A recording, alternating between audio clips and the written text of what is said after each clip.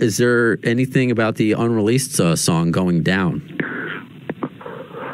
You know, I was wondering about that the other day myself. I don't really know what's going to happen with that song in the future or not. I'm still in touch with all those guys, and I haven't really seen them since I saw the show last fall. But it's an interesting question, and I don't really have an answer for it. I don't know if they would ever put it out, being that I sang it.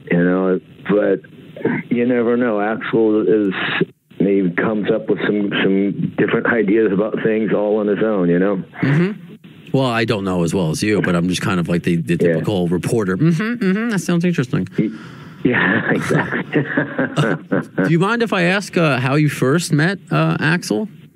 Yeah. Well, Duff had quit, and my buddy Josh Freese was already playing drums with them. And I happened to be rehearsing, the rehearsal hall when Josh came in for some other band he was working with or whatever, and he had joked about me coming out and trying it out, and they said, "Now we need a bass player," and he's kind of making fun of it, kind of in a funny way, and I kind of said, "I'll try it out." So I actually learned up a few songs and went out there just on a lark.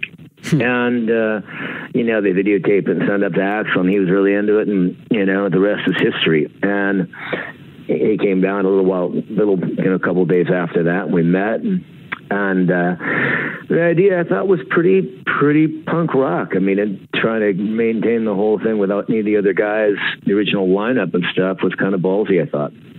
And I went in.